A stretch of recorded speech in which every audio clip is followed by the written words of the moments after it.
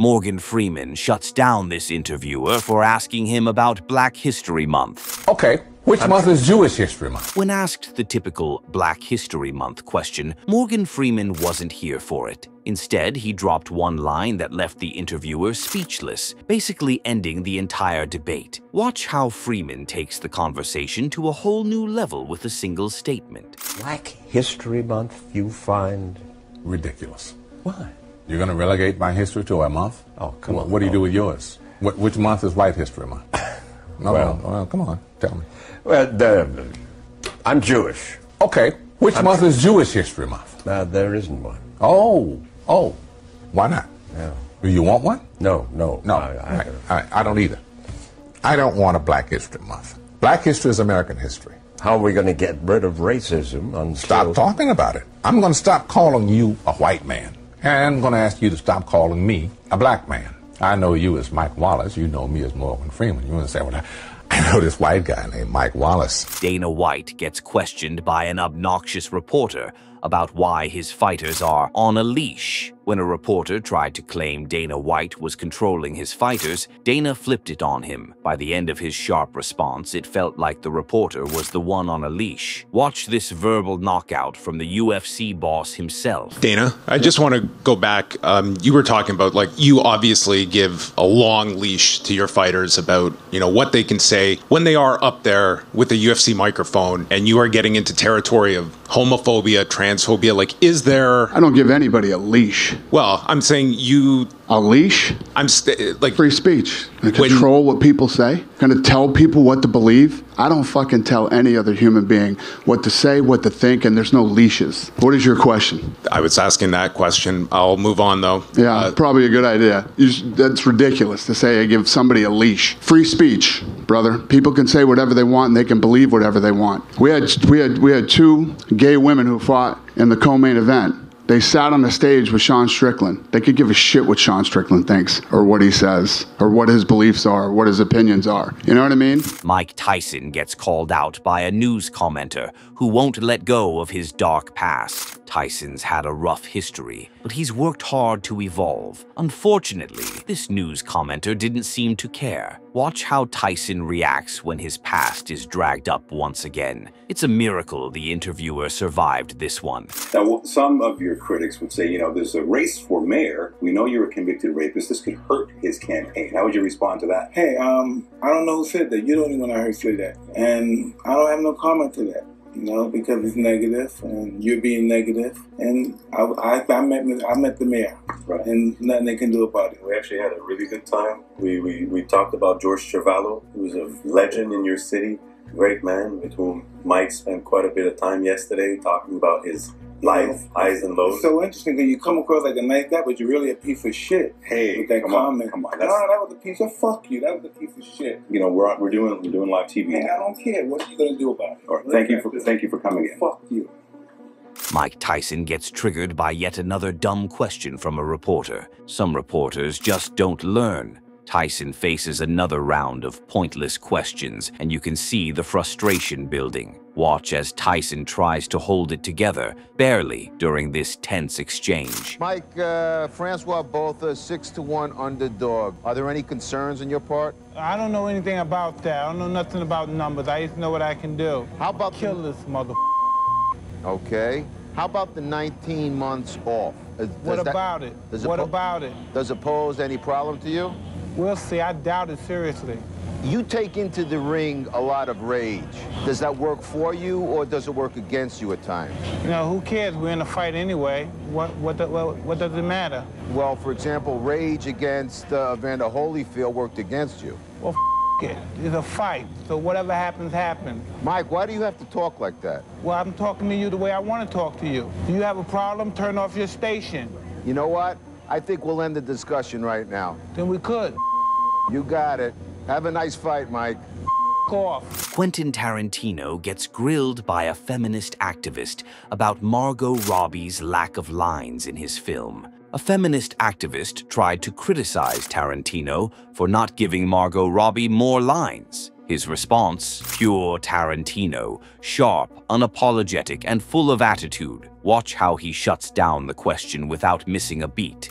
Quentin, you have put Margot Robbie in your film. She was in with Leonardo in Wolf of Wall Street. This is a, person with a great deal of acting talent, and yet you haven't really given her many lines in the movie. And I wondered, I guess that was a deliberate choice on your part, and I just wanted to know why that was, that we don't hear her actually speaking very much. And Margot, I wanted you to also comment about being in the film in this part. Well, I just reject your hypotheses. This obnoxious reporter tries to ruin Quentin Tarantino's fun, but he flips the script. This reporter tried to poke at Tarantino, but instead she found herself in a verbal sparring match she wasn't ready for. Watch how Tarantino takes control of the interview, turning it into his own impromptu performance. Now Quentin joins us. There he is, baby. How are you, Quentin? I am here, Jen. How you doing? New York. All right, all right. I haven't seen you since Pulp Fiction.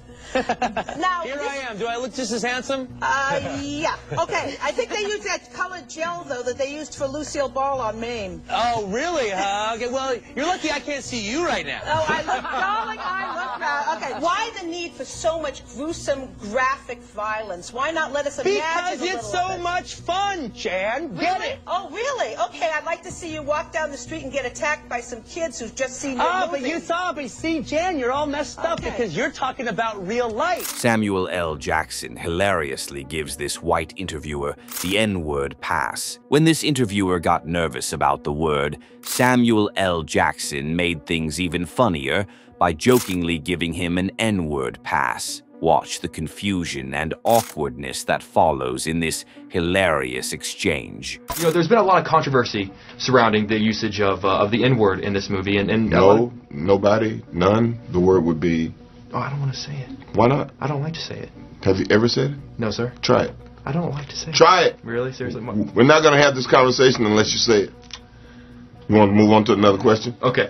Awesome. I don't want to say it. Come on. Ellen takes it way too far with Mariah Carey, trying to expose her pregnancy on live TV. Ellen put Mariah in a super awkward spot by pushing her to reveal her pregnancy on air. Watch as Ellen takes things way too far, forcing Mariah into an uncomfortable situation she clearly wasn't ready for. People are saying that that you're pregnant. There's rumors. Don't discuss that. Well, you don't have to. No, that's okay. No, honestly, you don't have to answer me. Let's just toast with champagne and decide. But they've been saying that since we. Some champagne. It's just fattening. So, you can't have champagne? That's not champagne because you can't. No, it have is. Is it really? Yeah. You want to taste it? I can't believe you did this to me, Ellen. Taylor Swift's last ever interview with Ellen leaves her in tears, and here's why. Ellen didn't hold back when she grilled Taylor Swift about her exes and a particular song, leaving Taylor visibly uncomfortable. This interview became so awkward it ended up being Swift's last appearance on the show. Watch the moment things go south. All right, let's talk about your #1 hit, We are never, ever, ever, ever, ever gonna get back together. Who's that about? Here's what I'll do. You don't have to say. I'm gonna show pictures. Here's a bell, and you ring it when. Oh my God. We'll show pictures. I don't know if I'm gonna do this. Yeah, you will. All right. All right, we didn't date. That's ridiculous to shows act. They never did date. Okay. You know I can't talk about that. All right. All right, John. I don't know what I'm. You're supposed to ring. But I don't want to. I don't want to. All right, I'll ring. Because they'll send me angry emails, and I don't want to get them. I'll hold it for you. What are you doing to me? Okay, all right. Joy Behar is anything but a joy in this interview with Gene Simmons and his wife. Gene Simmons wasn't ready for this. Joy Behar asked him how many women he slept with, right in front of his wife. Watch this cringe-worthy moment and see how Simmons handles it. Gene Simmons was on the show. I've heard this before from him anyway. He claims that he had sex with 5,000 women. How's your back, Gene? my back is good. My schmeckle, not so much. That's very nice of you to joke about. It's a joke. Where are you going? What are you doing? Rude. She's so done rude. with you. It's so rude for you to joke about it. I was just joking because she's a comedian. Here, these back on. It suits you. Thanks for the question. You did the entire setup. Please come back here. Good setup, Joyce. Don't blame me for this. Justin Bieber, at just 15 years old, completely roasts this interviewer who tried to tear him down. At 15, Bieber already had a quick wit. When this interviewer tried to throw shade, Bieber clapped back with a clever response that left her stunned. Watch this young pop star take control of the conversation. Critics will say that you are basically a product of marketing. Okay. That when it comes down to it, it's all the YouTube hype, it's all the attention you get online. Okay. Do you see yourself as a product of marketing hype? I think that everything happened organically. It wasn't something that the record label was pushing. It was basically happened because my fans liked me. And I think that coming from Stratford, Ontario, and just like, it basically gave others like hope, because I come from basically somewhere that nothing really comes from there, like nobody's ever came out of Stratford, Ontario and been famous or... Wait, Lloyd Robertson has come out of Stratford, Ontario and been famous. He anchors the national news on CTV. I'm just saying there hasn't been somebody to come out and be known worldwide. Okay.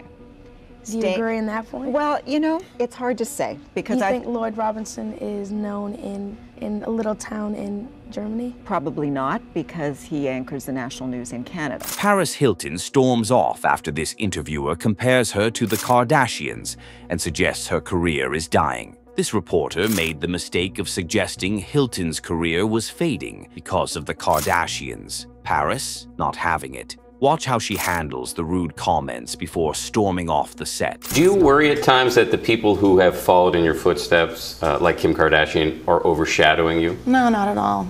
There's been some talk about the ratings in the show being low. Has that upset you? No. Never a feeling of, do you ever worry about your moment having passed? You want to wrap up? When I was curious about one thing, going back to... What followed was a long, heated conversation with Hilton and her publicist.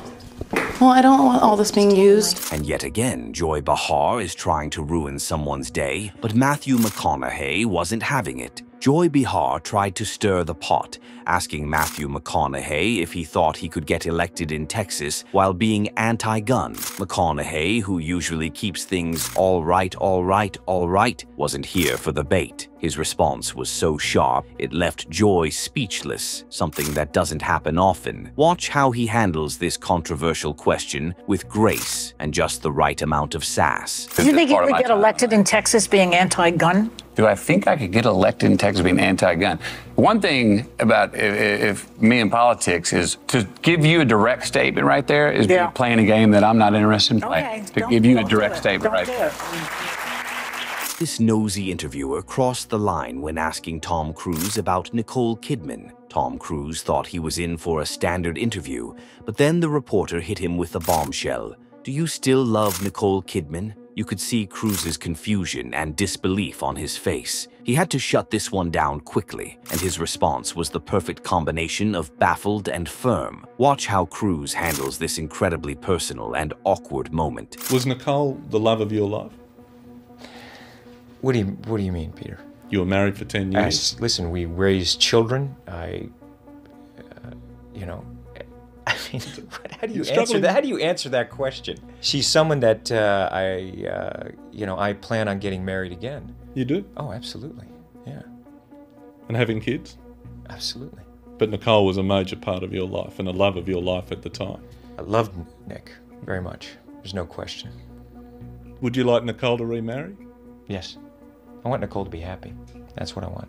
And do you have a relationship where you talk, it's a parenting relationship, and talk professionally about each other's work? Listen, here's the thing, Peter. Yeah. You're stepping over a line now. You're stepping over a line. You know you are. I suppose they're questions that people want to know. Peter, you want to know. Take responsibility for what you want to know. Don't say what other people. This is a conversation that I'm having with you right now. You're right. Okay, so I'm just telling you right now, okay?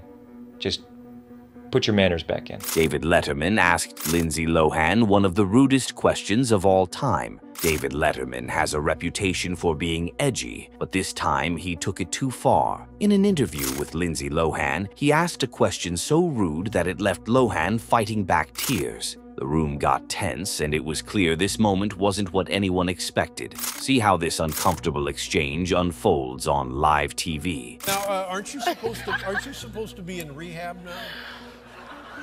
Do you not watch anything that goes on? I do. Tabloid now? Now here's what May 2nd. I was under the May 2nd. Yes. And how long will you be in rehab?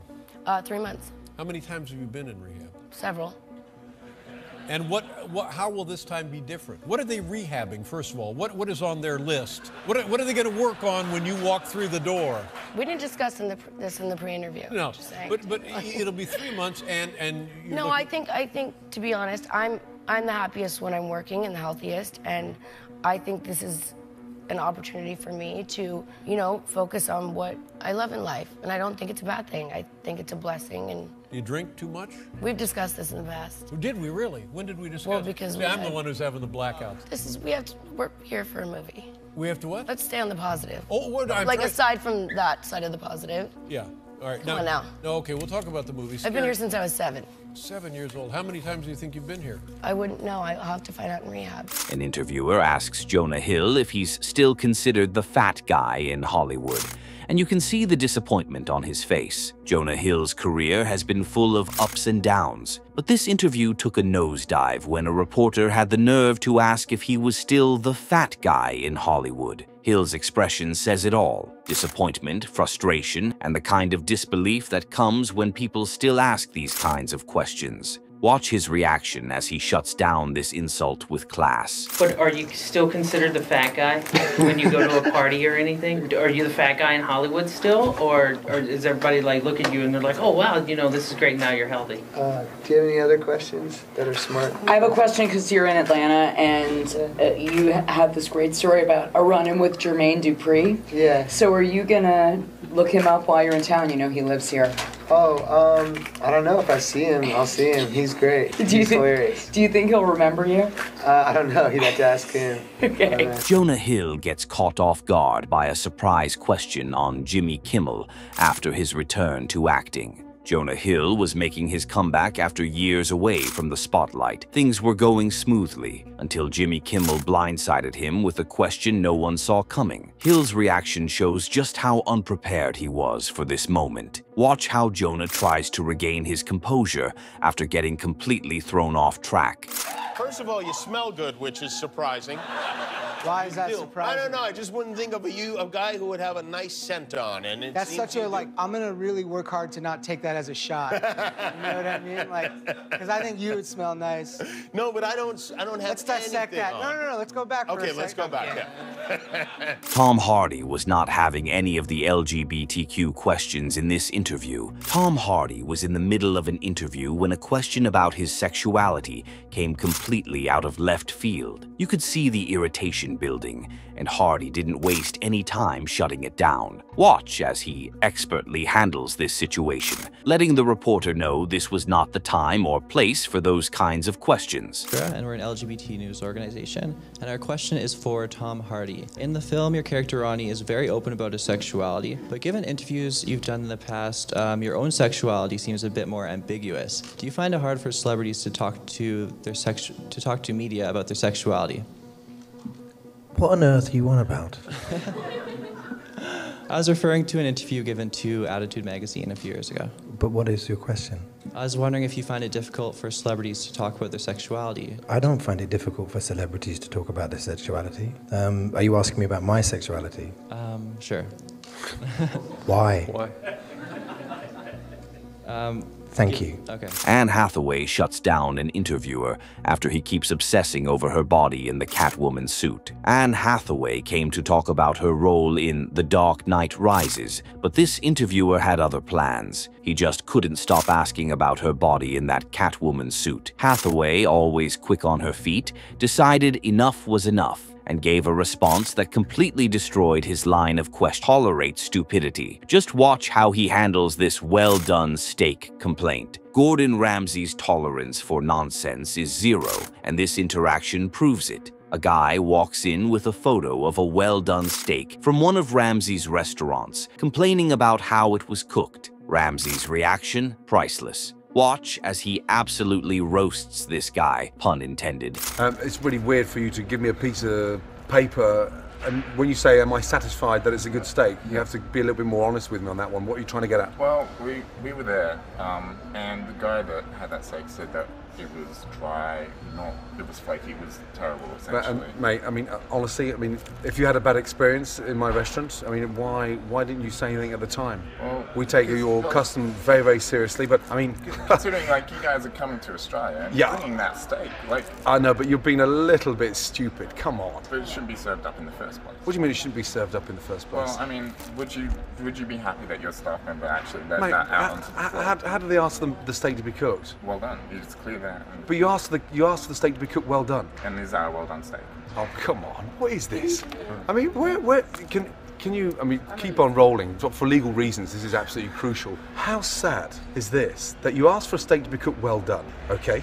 Now, whatever quality of beef it is, it's gone past any form of taste when you've cooked it well done. So you present me with a picture, God bless you, and you say, is that right? I don't eat steak well done. That's your prerogative because you're the customer. But unfortunately, you're never going to identify the quality of a beef when the steak is well cooked. So I'm really sorry to piss on your bonfire, but it's a bit of a stupid question. Thank you. Can I give you a paper back? Yeah. Oh my God. Thank you very much. I thought it was an intelligent interview. What a disaster.